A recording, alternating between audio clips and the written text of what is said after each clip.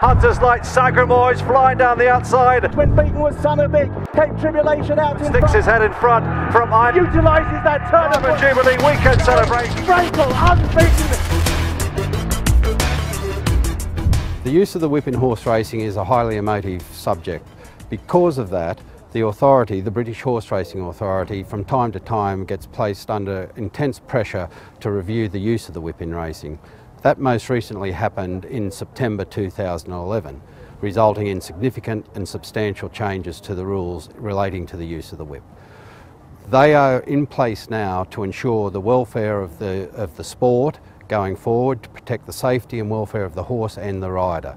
As a consequence of that, now the future of the whip is literally in the hands of you, the riders. Because of the new rules, we're a lot fitter and stronger and just as effective. It's definitely helped on fitness level. You can definitely see jockeys are getting stronger now. I feel myself that I'm a lot fitter than I was. I think it exposes the lesser riders to and it makes better riders even more better. It's helping us look after the horse, and you know, it's improving us as horsemen.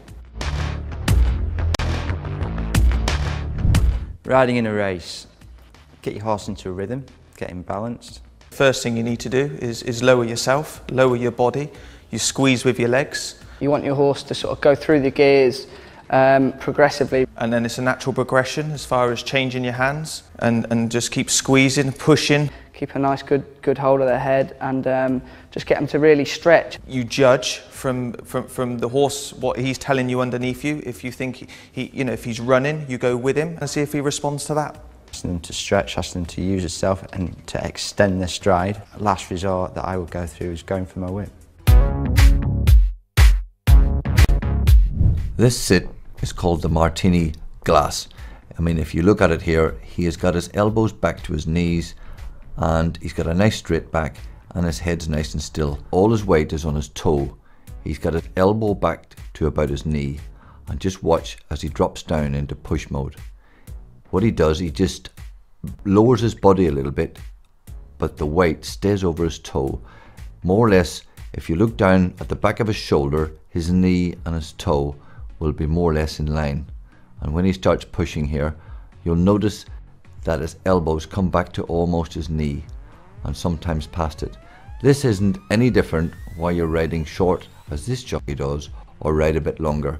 You'll still be coming back. To get the push, you need to come back that distance. This is how to go from a long hold to a shorter hold.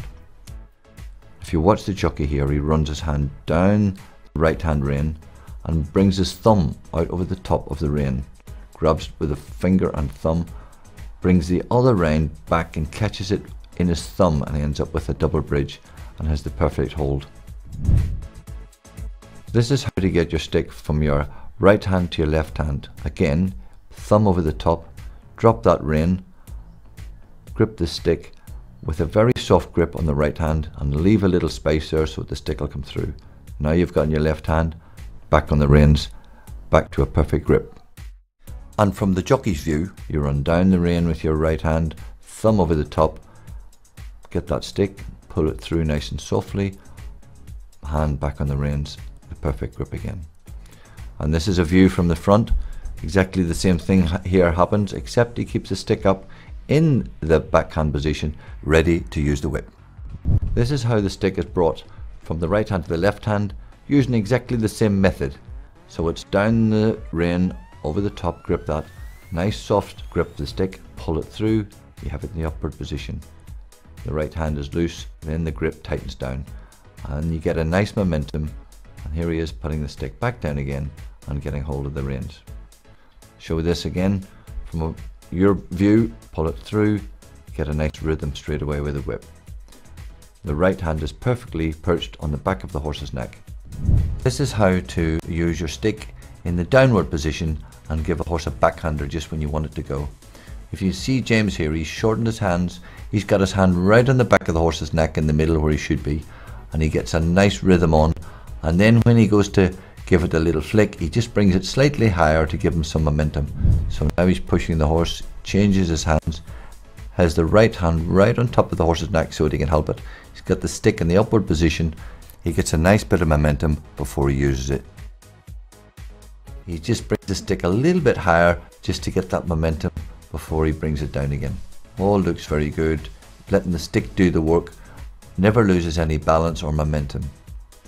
This is a slow motion picture of how to get the stick from the downward position to the upward position.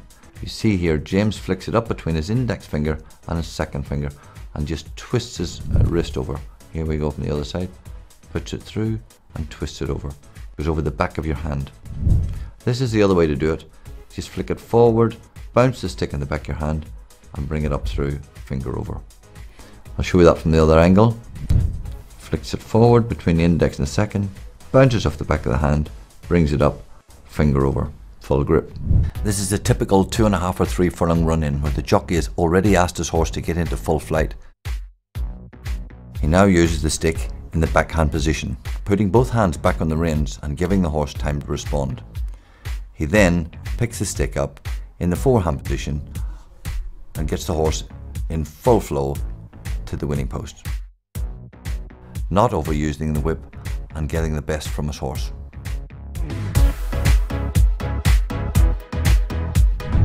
Fitness is crucial for any jockey, but when you get down to this position and have to push in this angle, it really takes a lot of fitness to do this. And you can see here the jockey is pivoting from his knee, movement is minimal and his head hardly moves. This is very difficult to maintain over a period of time, and if you have to push a horse for 2 to 3 furlongs, you need to be extremely fit. Here is an example of incorrect use of the whip, which causes the horse to drift right-handed, and this is the result.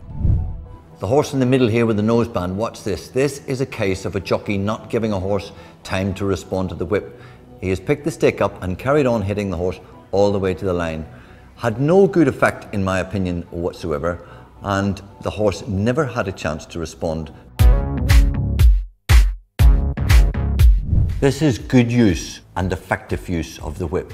Got the horse here in the white face with the star on the hat. The jockey is picking the horse up from quite a long way out, and before he ever thinks about the whip, he's asking this horse to stretch, get him into top gear, and he's waited for quite a long time before he's hit him. He gives him one with the right just to get him into top gear, puts the stick down and pulls it through to his left hand. He then gives the horse one more, waits again for it to respond and gives it one more, and finishes the race off just waving the whip. This is not just technically very good, it's also very effective. The horse on the inside here with the red cap.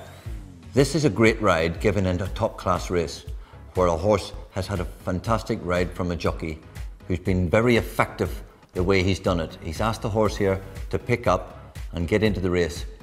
He's jumped over there and he's given it a slap. He's asked the horse, give it time to respond, then he's pulled it through with his left hand, give it one, but put his hands back on the reins, giving the horse time to keep its balance and keep it straight. And he jumps the last here, gives it time to get over the jump before he picks the stick up. He has it in his backhand position. He's used it sparingly. This is a big race, there's a lot of pressure, and this jockey has ridden this horse to perfection. And not only did he win the race, but he's made the best use of his whip. Is your horse balanced and in rhythm? Have you used your voice? Have you squeezed and kicked? Have you changed your hands? Have you pushed? Have you waved your stick? Are you in contention? Pick up as late as possible. Put the stick down in between use. Allow at least 3 strides, then change your hands before using the whip again. Think before using the whip.